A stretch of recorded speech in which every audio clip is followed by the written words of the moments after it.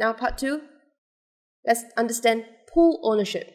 So that's another type of token available in Bancor's protocol. Again, we have a pool. We have half of it that is Lisa token, and the other one is the BNT token, the Bancor token. Now, remember, we keep this situation simple. So all the Lisa tokens are added by me, and all the BNT tokens are added by the protocol itself. So that means I own 50% of the pool, and Bancor, the protocol, also gets to own 50% of the pool.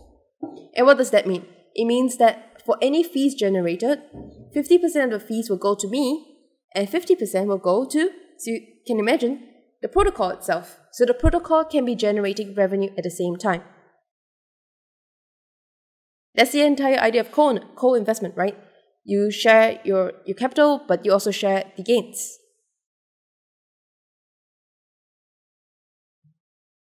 So if, let's say, the fees are $10, $5 goes to me, and $5 it goes to Bancor, the protocol itself.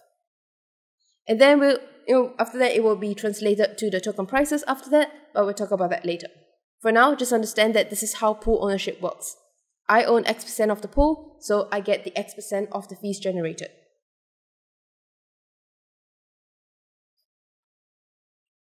And what is the concept that we're talking about over here? We're talking about equity and dividends.